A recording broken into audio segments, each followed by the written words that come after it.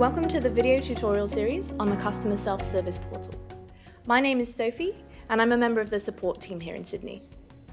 Today we're going to look at adding and managing users, as well as dealing with login permissions and licenses. Let's jump right in. Here we are on the Map browser. When you need to head to the Customer Self-Service Portal, all you need to do is head to the main menu in the top left corner and head down to My Account.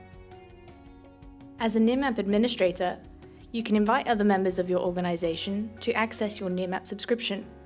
Only account administrators have the ability to invite new users to the organisation's Nearmap account.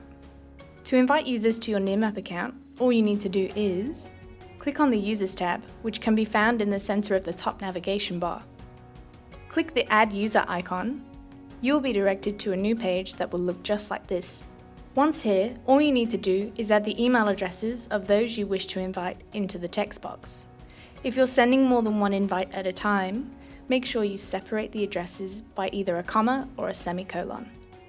You can invite up to 100 people at a time. If you have more than 100 people to invite, you can do this by adding them in batches of 100. Click Add Email Addresses in order to add them onto the list. If you accidentally input an invalid entry, it will be shown in red, like so. An invitation will not be sent to the invalid email addresses, so make sure you check that they are all correct. Finally, hit Send Invite to X number of users, and those invitations will be sent out. The invitees have 30 days to accept the invitations, or else the invitation will become invalid. So make sure they all RSVP, as this is a party they don't want to miss. If you want to monitor the status of the invitations, click back on the Users tab, then head to the Invitations tab. Invited means they are yet to accept their invitations. Expired means they didn't accept within 30 days. By clicking Resend, you can invite the user again. Withdrawn is where all systematically withdrawn emails will appear. You can also search by email address to find a specific user, and you can use the filters to see only users with the filtered status. Now that we have our users, let's look at how best to manage them.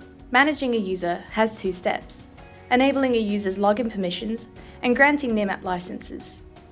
An enabled login permission allows a user to log into Nearmap, and the license allows them to view our imagery. Let's look at login permissions first. You can enable a user's login permission in the Users tab.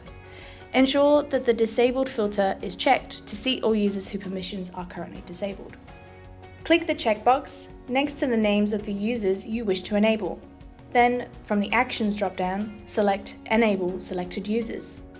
Similarly, if you wish to disable a user and stop them from logging into Nearmap, select the users to disable by clicking the checkbox next to their names. Click the Actions drop-down and select Disable Selected Users. If you wish to allow or disallow users from viewing maps, you will want to grant or revoke their license. To grant a license, all you need to do is within the Users tab, select the checkbox next to the user's names, and then from Update Licenses drop-down, select a Nearmap license to grant the user. To remove the license and stop the user from viewing maps, follow the same steps in the Users tab. Click the checkbox, and from the Update Licenses drop-down, select Unlicensed. Administrators can also change licenses by following the same steps and selecting a different license to use if available. Finally, depending on the size of your organisation, you may decide to have more than one Nearmap administrator. Back in the Users tab, find the users who you either wish to add or remove as an administrator. Then, check or uncheck the Is Admin box accordingly. Lastly, click Submit. This will either remove the user as an admin or grant them administrator privileges. Every account must have at least one administrator at all times. The final administrator will not be able to remove their own privileges, so if you are the last remaining administrator and you need to revoke your privileges, you will first need to appoint a new administrator to handle this responsibility.